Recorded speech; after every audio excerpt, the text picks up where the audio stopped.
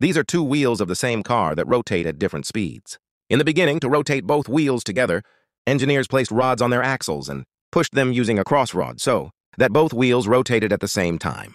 Later, to make things easier, a rotating sleeve was installed on one axle, and with it an arm was connected to the crossrod. By rotating this sleeve, both wheels would start moving, but when one wheel was stopped, the other would also get stuck and stop. To solve this problem, engineers made the joint of the crossrod rotatable so that if one wheel stopped, the crossrod would turn and the other wheel could still move. However, this mechanism was weak, and with extra force, the rod would slip out of its place. So, engineers improved the design by increasing the number of rods, making it sturdier. This way, if one wheel stopped, the other could keep rotating smoothly.